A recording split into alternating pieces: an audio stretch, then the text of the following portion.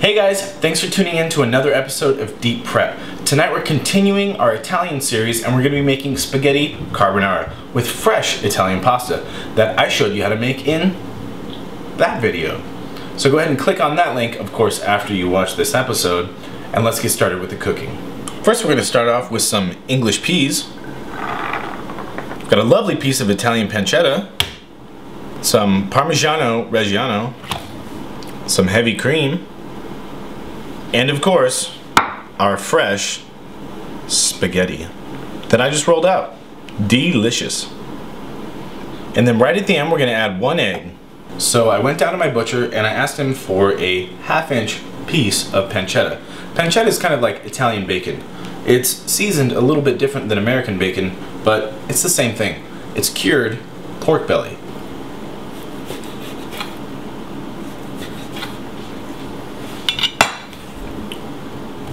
Piggy goodness. Here I've got my English peas and I've got some blanching water. Now all I've done with this blanching water is brought it to a boil and dropped a gang of salt into it. Like literally a gang. You want this water to taste like the sea. So let's drop them in. Cook these English peas for just about a minute. Perfect. We're going to take these out, put them into the ice bath to stop them from cooking. This is the perfect time of season for English peas because they're so sweet and they're just ready to come off the vine. They're going to add some amazing texture to this dish also. This pan. What is going on? Okay. That hurts really bad.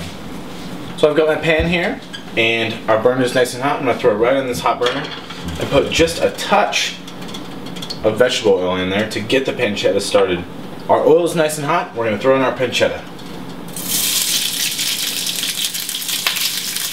And remember, if you don't hear that sizzle, your pan's not hot enough. So once you get some good sear on this pancetta, I want you to turn the heat down a little bit and render out that fat. Now our pancetta has been perfectly rendered, but we want to tip out some of that fat so it doesn't grease up our sauce too much. And now it's time to add our heavy cream. I've got about 3/4 cup here. Yayer! That sounds delicious. And now we're going to turn our heat down to medium-low, and we're going to let this simmer and reduce for just about 2 minutes. Now our cream has reduced by about half of its volume, and what we're going to do now is add in some grated cheese. So I'm going to grate in just about 2 big tablespoons. And now we're going to set that aside and cook our pasta.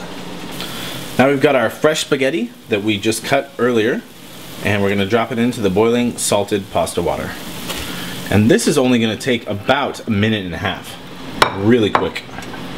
This pasta's been cooking about 1.5 minutes. Let's give it a taste and see if it's ready.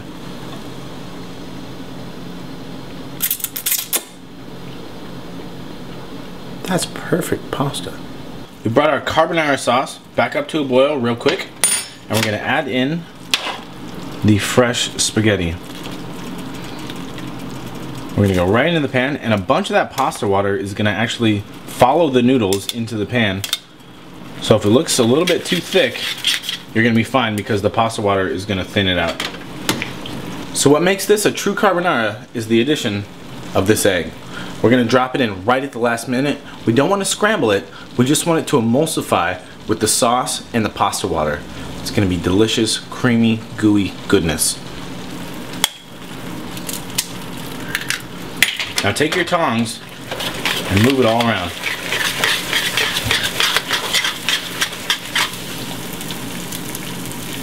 And toss it. At the very last minute, throw in your blanched peas.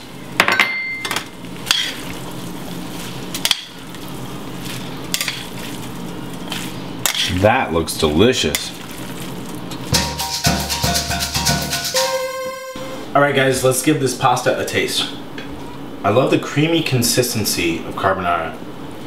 It's unlike anything else you've probably ever tasted.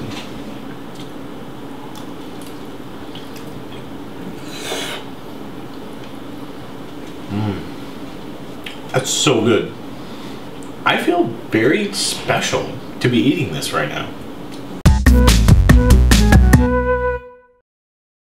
Is that too much cheese?